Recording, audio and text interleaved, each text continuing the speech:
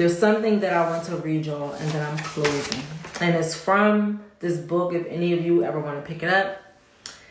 It's from a book called A Metaphysical and Symbolic Interpretations of the Bible by Mildred Mann. And it goes on to say, this portion that I want to read y'all. The book of Numbers is divided into 3 distinct sections.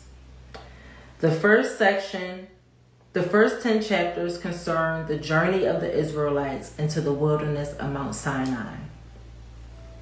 Okay, we looked at Mount Sinai. Did I give y'all that? I think we went over that already. I don't want to keep going over it because I'm already been on here long. So it consists of the journey from Mount Sinai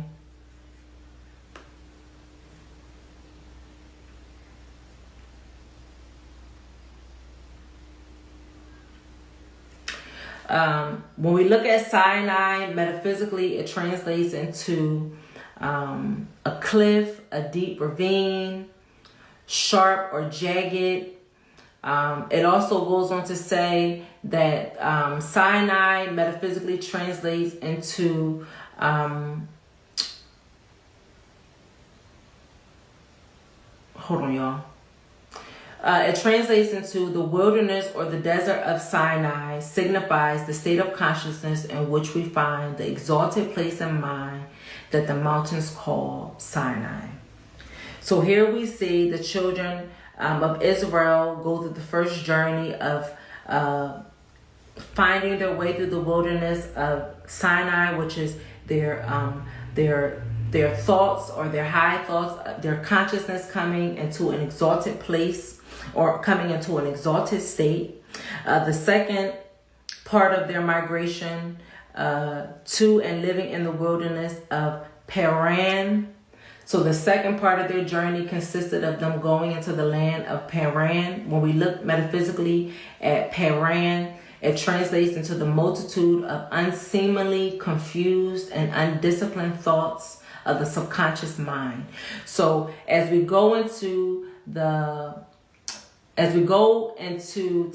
Israelites took on the journey of Mount Sinai in the wilderness, here we see Spirit bringing our consciousness into a high state of exalted thoughts.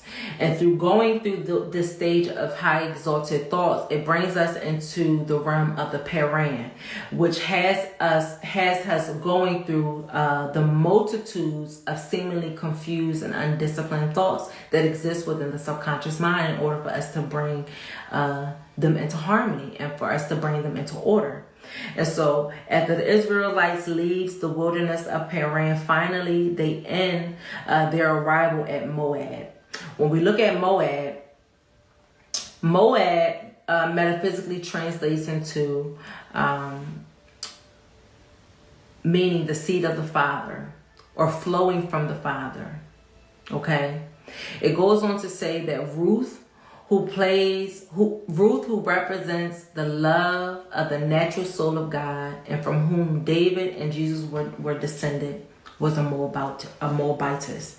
So here we see when the Israelites land and come into the land of Moab, we see the final climax of their journey or of their ascension.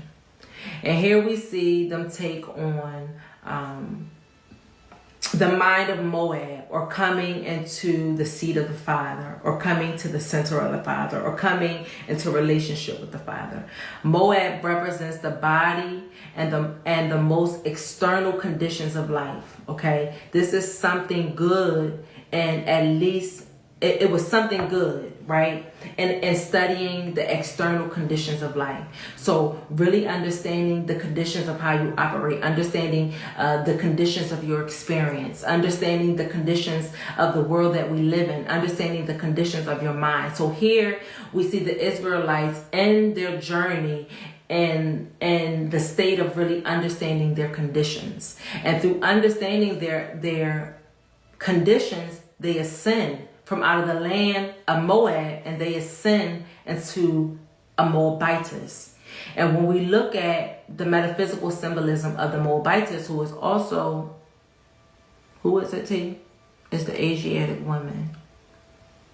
okay, of the Moorish American. That's how y'all know that we really, like, we really are it's us.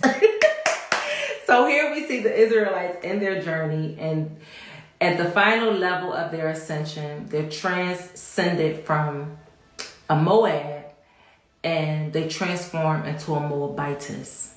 And when we look at the symbolism of the Moabitess, it translates into a female descendant of the Moab. Ruth, the Moabitess. Okay? She became the great-grandmother of David. Metaphysically, Moabitess translates into the carnal mind as it pertains to the soul of man. Ruth the Moabitess symbolizes human love raised to the divine because of its willingness to leave the love of the unreal. And so we ascend our nature through understanding the alchemical encounter that Moses had by raising our love of leaving behind what's not real. Okay? By leaving behind the love of humanity. By leaving behind the love of the senses or of the material plane. Okay? And focusing our energy on that which is real.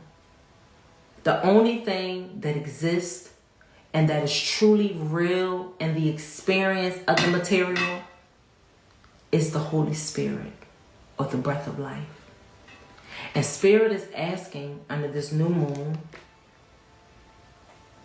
in Scorpio,